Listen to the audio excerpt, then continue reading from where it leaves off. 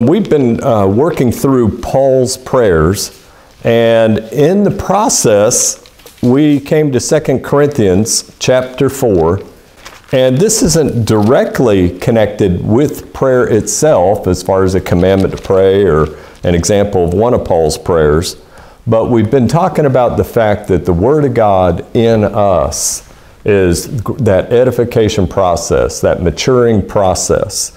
Is part of that rejoicing, like Paul tells us in almost all his epistles, and he tells us to pray without ceasing. And that praying without ceasing, that is possible when you have the Word of God in your thinking. And we talked about the term godliness. Godliness is having God in your thinking. And God designed us as His creatures to be like Him. We're created in the image of God. That means that we have a spiritual nature as well as a soul and a body. Animals have a soul and a body, but they don't have a spiritual nature. So what makes us like God is the fact that we have a spiritual nature like God has a spiritual nature. God is spirit, the Godhead. And so understanding how God, the moment we trust the gospel, makes us one with Christ, allows us to appreciate that God the Holy Spirit, when we trust the gospel, according to Ephesians 1:13, in whom you also trusted, after that you heard the word of truth, the gospel of your salvation, in whom also after that you believed, you were sealed with the Holy Spirit of promise. So we talk about the book of Acts being the Acts of the Apostles. Another name for it could be the Acts of the Holy Spirit. All the way through the book of Acts, God the Holy Spirit from chapter 2 is given and is a part of the life of the believers. We have access to spiritual blessings that God promised to Israel, not their physical promises, but their spiritual blessings in that they're made righteous in Christ. That was God's redemptive purpose for the nation of Israel. We heard in Sunday school that out here in the after the catching away the church, the body of Christ, at the rapture, that God is going to fulfill the prophetic program, and with the coming in of the ushering in of the new covenant, that millennial reign of Christ, all the believers are going to be made righteous. They're going to be that righteous nation that God created Israel to be as an example to the Gentiles, and it's going to be accomplished because the blood of the new covenant was offered at Calvary. And it's through the Lord Jesus Christ that all believers are made righteous. And Paul writes about, we read the verse this morning, those that were in Christ before me. Well, at the conclusion, after the crosswork of the Lord Jesus Christ, God in the furtherance of the program, Israel's program, in the first part of the book of Acts, He baptizes the nation, that little flock of believers, with the Holy Spirit. And John's baptism, John said, I baptize you with water. There's one coming after me who's mightier than I, that's going to baptize you with the Holy Spirit and with fire. And the tribulation period is the baptism of fire that Israel hasn't gone through yet, but they did at Pentecost. They received that Holy Spirit, and we've looked at that quite a bit recently. So as we look at prayer, the issue with prayer has to do with God renewing our minds, us being saved.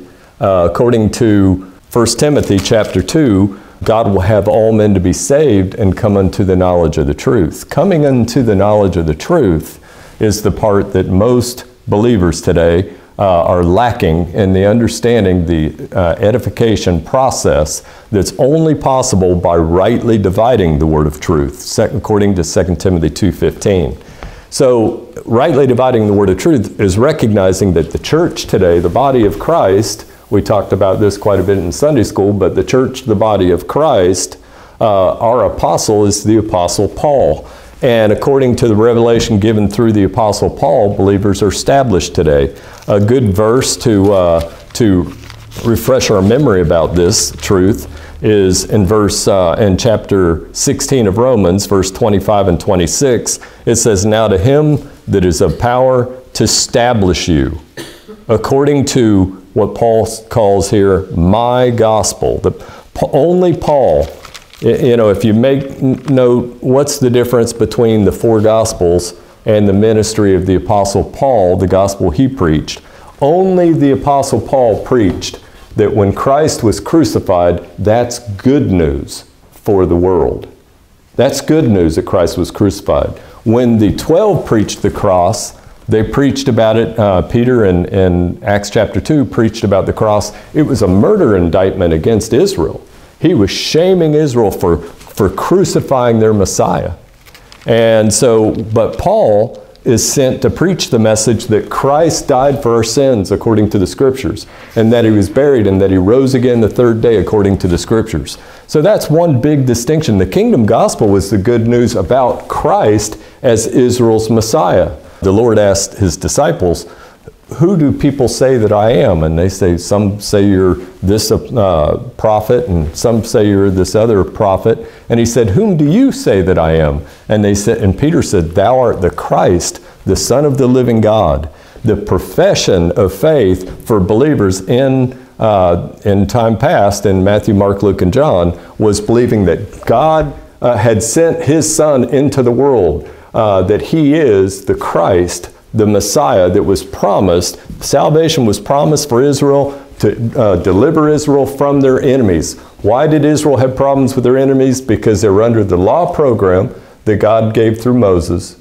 And Israel could not live under the law. They ended up suffering under the curses of the law until Christ was promised by even Moses in time past that God would deliver Israel when they were carried out of the land and in captivity by their enemies, that if they humbled themselves and confessed in their hearts their sins toward God as a nation and realized that they deserved all the curses and all the captivity and being carried out of the land that God promised to their father Abraham, they deserved that because they failed to worship God as Jehovah, and they worship idols rather than God, the gods of the Gentiles. And so when they acknowledged that God would give them a heart that's able to love them with all their heart, mind, and soul. That was the promise, even when God gave the law through Moses. That was part of Israel's revelation through Moses, that they would fail under the law, be carried into captivity. But when they were in that position, that happened with Nebuchadnezzar late in the Old Testament. They were carried into captivity to Babylon. The last of the 12 tribes was, and but there was a calendar of events that were to take place according to Daniel 9 from the time Israel was carried into captivity. Back here on the chart, it would be right about here. They were carried into captivity, but they were told that there would be 490 years that would take place before their Messiah would be revealed to the nation. He would be cut off, and that in the 69th week, there are 70 weeks of years in the 490-year period. In the 69th week, that their Messiah would show up and he'd be cut off, and he was. And the 70th week would be that baptism of fire, when Israel would go through that last curse under the law, that time when God judges the nation of Israel and the rest of the nations, and returns at the end of that 7-year period on the white horse, according to Revelation 19, to set up his kingdom, and then you have the 1,000-year reign of Christ. So Israel's prophetic program brought them to the place of the cross, and there were just 7 years left before the Lord set up his kingdom on the earth. We know that didn't happen. So God raised up Paul. We're given a revelation through Paul that we're established in, and that revelation explains to us that the moment we trust the gospel, God the Holy Spirit baptizes, identifies us with the Lord Jesus Christ. And as we've studied, the understanding of being established as a believer helps us to understand God's grace to us and what God has made us as believers identified with the Lord Jesus Christ. The forgiveness of sins is given to a believer the moment they trust the gospel. They become, according to Romans 6, we're baptized into Christ and identified with him in his death, burial, and resurrection. When Christ died on the cross, after we're identified by faith through trusting the gospel with Christ, we were crucified together with him. We were buried with him. We were raised with him. That's why Galatians 2:20 says, "For I am crucified with Christ, nevertheless I live. Yet not I, but Christ liveth in me. And the life that I live by the faith of the Son of God who loved me and gave himself for me." So that's the issue for us as a believer. We're walking, being identified with Christ, seated at the Father's right hand in Christ, forgiven all trespasses. We are, according to Colossians 2:10, we're complete in Christ. And so we learn that we're made righteous in Christ. We're justified in Christ. 2 Corinthians chapter 5, verse 21 says, For he hath made him to be sin for us at the cross, who knew no sin. Christ didn't know sin. He was sinless. That we might be made the righteousness of God, where? In him. And that's why we say everything is about, in the scriptures, is it focused on the Lord Jesus Christ. He gets the glory. The Godhead is involved in all these things, but he is the image of God, the person that's exalted. Learning and understanding this message that is revealed in Romans through Philemon, the 13 epistles revealed through our Apostle Paul in our Bible, helps us to appreciate what God is doing today, how he's saved us, what it means to be in Christ as a believer the moment you trust the gospel, and how God's power works in us when we access it by faith. Go to Romans chapter 5. In Romans chapter 5, in verse 1, Paul summarizes, after the first 4 chapters of the book of Romans, written to establish the Roman churches, Paul summarizes justification by faith by saying, "Therefore, being justified by faith, we have peace with God through our Lord Jesus Christ." Important to understand that, and what we just talked about, because of his cross work, because we trusted that Christ died to pay for us and redeemed us. Redemption has to do with freedom by the payment of a price. We are bought with a price as believers. He shed his blood. We're washed from his sins in his own blood.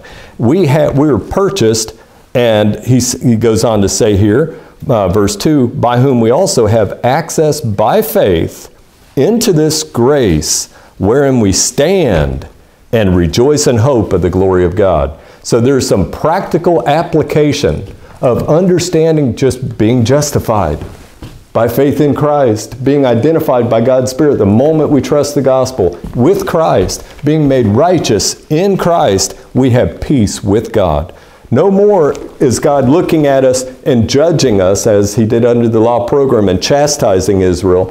In this dispensation of grace, we have the privilege of, when God looks upon us as believers, he sees us as in his Son, clothed in Christ's perfect righteousness. He sees our inner man. Now there's the sin nature that's still in our body of flesh that we'll have until the day we die, that wars or has a conflict with our spiritual man, the inner man. And our inner man, being indwelled by God the Holy Spirit, being made righteous in Christ, has a perfect standing before the Father. God looks at us and he sees who we will be for eternity. He sees us as perfectly righteous in his Son. But he also sees that we're not enjoying the quality of life as a believer that we would be if we were walking in his righteousness, in his Son's righteousness. If we were allowing the Word of God to transform our lives, we would have more joy, and we would be able to glorify God and the Lord Jesus Christ by walking by faith in him, in the righteousness God gave us to walk in. So Paul goes on to say that here in verse 3. What about when trouble comes in your life? If we have peace with God, it's not to chastise us or punish us, right? Why do bad things happen to good people today? Verse 3, "And not only so, but we glory in tribulations also, knowing that tribulation worketh patience."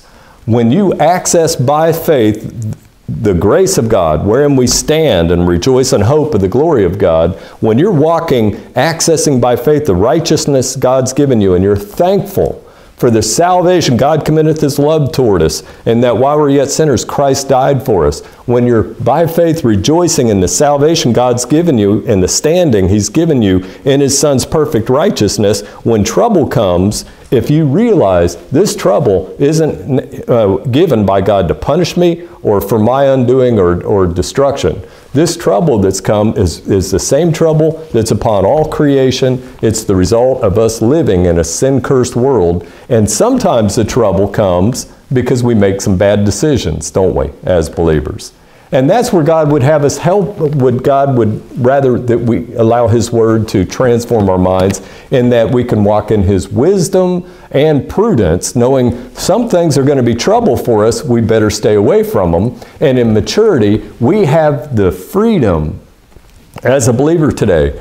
We don't have to live under the dominion and power of sin to control us as an unbeliever does. An unbeliever, with his willpower and self-discipline, is not able to stop sin in their life. As a believer, okay, God has equipped us to be able to access by faith the righteousness that he's given us in Christ and live as a saint of the Most High God should live. We have the choice. We can put off the old nature and put on the righteous saint of God God has made us in his Son. We can do that. We have a choice as a believer. Grace puts us on the spot. We have the choice. Now it's our decision. Are we going to walk in the perfect righteousness God's given us to walk in, or are we going to live as a fail? Some people put a bumper sticker on their car, I'm just a sinner saved by grace, and to excuse the sin in their life. And we don't make excuses for sin as believers. We realize that every time we sin, it's a choice that we made to allow sin to control us and do that. And we can put it off. Now, in reality, are we ever going to be perfectly sinless as believers in this life? And the thing is, we have an old nature, we get tired, we do things sometimes when we're weak and tired. And Paul explained to us that he prayed three times that God remove a thorn in his flesh. He called it the messenger of Satan to buffet him. And God's answer was, my grace is sufficient for thee. My strength is made perfect in weakness. Paul said, most gladly, therefore, will I rather glory in my infirmities, that the power of Christ may rest upon me. So the power of God works in us when we access it by faith. And 1 Thessalonians 2:13, Paul says that it effectually works in us when we believe. So we can access by faith God's grace and walk in it. And as if you're still in Romans 5 there, he says, not only so, but we glory in tribulations, knowing tribulation worketh patience, and patience worketh experience, and experience works hope, and hope maketh not ashamed, because the love of God is shed abroad in our hearts. How? By the Holy Ghost, which is given unto us. So that's the point. Learning these truths and allow us to access them by faith and walk in them. And it's our choice to learn these truths and access them by faith and walk in them. God gives us a free will as believers. We can choose to submit to God's word and walk in the program that he's given us to walk in by the obedience of faith, or not. We'll still go to heaven when we die, but the difference is there's reward for those who allow God's word to live in us and through us, for Christ to get glory by us acknowledging he's delivered us from the power of sin, and we can walk in a way that's more pleasing to God when we walk by faith in light of who and what God has made us in his Son. So there's that freedom, there's that joy, that's the ability to pray without ceasing, is putting in mind the program God's given us, recognizing deliverance from sin, redemption that we have, freedom by the payment of the price, realizing we're purchased by God, we're saints of God. Now, in 2 Corinthians chapter 4 and verse 1, 2 Corinthians chapter 4 verse 1, we read, therefore, seeing we have this ministry, as we have received mercy, we faint not. Now, read down to verse 6 with me first. But have renounced the hidden things of dishonesty, not walking in craftiness, nor handling the word of God deceitfully. There are a lot of preachers that handle the word of God deceitfully today. But by manifestation of the truth, commending ourselves to every man's conscience in the sight of God. He's the judge who's going to judge all of us by what we do with this book that God has given to us to walk in. Verse 3, but if our gospel, the gospel that saves, the power of God unto salvation, but if our gospel be hid, it is hid to them that are lost, in whom the God, small g God, of this world hath blinded the minds of them that believe not, lest the what? The light of the glorious gospel of Christ, who is the image of God, should shine unto them. They can hear the gospel, but through unbelief they reject it. They're in darkness. And that's, in the time left, we're going to try to go through some of these passages. Verse 5, for we preach our ministry, in verse 1. Therefore, seeing we have this ministry, verse 5, for we preach not ourselves, but Christ Jesus the Lord, and ourselves your servants for Jesus' sake. For God, who commanded the light to shine out of darkness, has shined in our hearts to give the light of the knowledge of the glory of God in the face of Jesus Christ. Who's created in the image of God? We're created in the image of God, spirit, soul, and body, but Christ is the image of God, according to Hebrews chapter 1. He is the manifestation of God to us, all people on the earth. He's been manifested in time past. There are pre-incarnate manifestations of the Lord Jesus Christ as Jehovah in time past, as when he walked with Adam and Eve in the cool of the day in the garden, as when he walked with Noah, as when he walked with Enoch, as when he walked with Abraham and appeared to Abraham in the plains of Mamre at the tent, and Abraham makes food for him, and the Lord sits down with the two angels and eat with them on their way to Sodom and Gomorrah.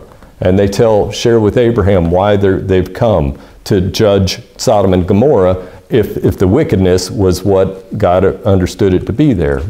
And so he appeared to Moses in the burning bush and on the mount. He's the creator, the Bible says, of all things. He's the creator that moved in the 6 days of creation. The manifest person of the Godhead, the Lord Jesus Christ. And then he was made flesh and dwelt among us. He took a body.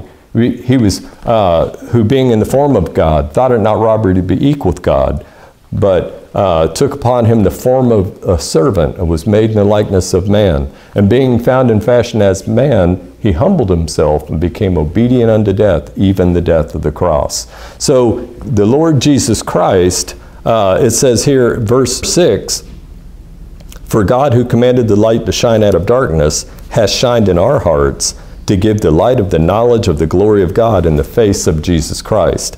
Now, that face of Jesus Christ should sound familiar with you. And he mentions a ministry in verse 1 there. What ministry? He says, seeing we have this ministry, chapter 3, the prior chapter, he talks about this ministry. Verse 1, do we begin again to commend ourselves? Paul's saying, as Billy said in Sunday school this morning, Paul magnified his office, not himself as a person. He magnified the privilege to be the apostle of the Gentiles. Paul says here, do we begin to commend ourselves, or need we, as some others, epistles of commendation to you, or letters of commendation from you? Ye are our epistle, the doctrine living in you, the doctrine that saved you and lives in you, you're established in. That's our epistle. You are our epistle, written in our hearts, known and read of all men. For as much as ye are manifestly declared to be the epistle of Christ. They're epistles of Christ. Now notice what he's talking about here. Ministered by us, written not with ink, but with the Spirit of the living God, not in tables of stone, but in fleshy tables of the heart. That's the ministry we have. God will have all men to be saved and come unto the knowledge of the truth. The doctrine, when we trust it, in Romans chapter 1, verse 16, Paul says, for I'm not ashamed of the gospel of Christ, for it is the power of God unto salvation to everyone that believeth. That word, whenever we trust that Christ died to pay for our sins, we trust in his death on the cross as the payment for our sins, our individual, our personal sins, then God, that moment, sees our faith and positive response to the call of his gospel and saves us. God, the Holy Spirit, identifies us with Christ. We've talked about that. And then God says he would have all men to be saved, made one with Christ in his perfect righteousness, and come unto the knowledge of the truth. Learn about what that means. A lot of people think, okay, I'm pretty sure I won't lose my salvation because I trusted Christ died for my sins. But there's some understanding that you get after realizing what God's made you in Christ and how God the Holy Spirit, is the seal that keeps us in Christ. Why it is that nothing can separate us from the love of Christ, because in Christ, all of our sins are paid for under the blood of his cross. We live someplace out here. We hope it's close to the rapture. But whenever Christ died, it was about 2,000 years ago. How many of our sins did Christ die for back here? All of them. So how many sins in our lifetime then, how many sins were paid for? All of them. Even though we got saved, a lot of us got saved when we were young, even though when we got saved, all of our sins were forgiven, but that all of our sins, Christ died, he's not going back to the cross to pay for more sins that we commit in our lifetime. It's not just until the day we're saved and then we have to confess our sins in order to have those daily sins forgiven, like some religions teach, that puts you under a bondage, under the law, under a performance program in order to have the blessing of God and to keep God's blessing of salvation. Eternal life is eternal. It's not temporary life. Eternal life is the life and the righteousness that we have in Christ. His righteousness is eternal. When God sees us, it's dependent upon his righteousness whether or not we go to heaven when we die. And so we're saved and we come into the knowledge of the truth. And Paul calls it here, you're talking to the Corinthian saints, he says, for as much as ye are, verse 3, manifestly declared to be the epistle of Christ, ministered by us, written not with ink, but with the Spirit of the living God, not in tables of stone, but in fleshly tables of the heart. That's that edification process, that the Word of God is rooted, we become rooted and grounded in the truth. That's that process where the Word of God is written in our hearts by the Holy Spirit that lives in us. We're led by the Holy Spirit today as believers, but it's this truth that God the Holy Spirit is leading us with. He's leading us by the truth that God's given for our obedience, as we read this morning in Romans chapter 16, verse 25 and 26.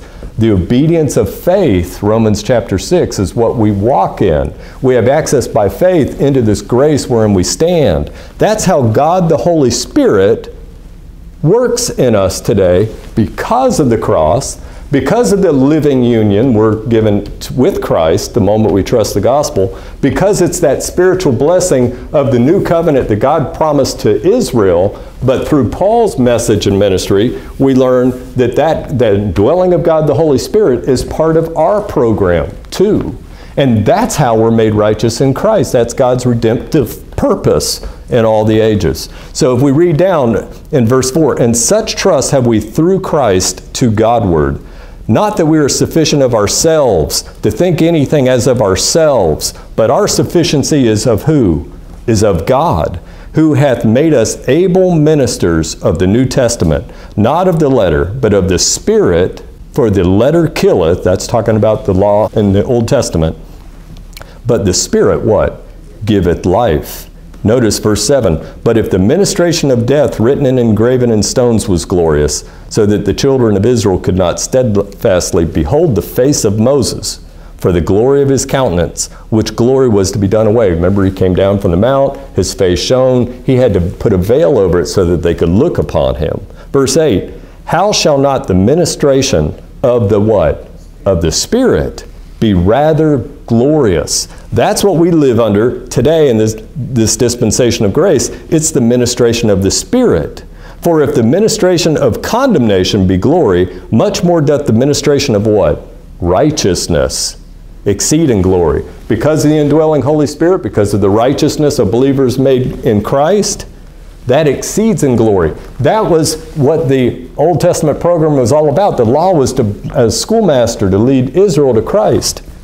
But now we're not under a schoolmaster. We're under grace. We have God's perfect righteousness imputed to us.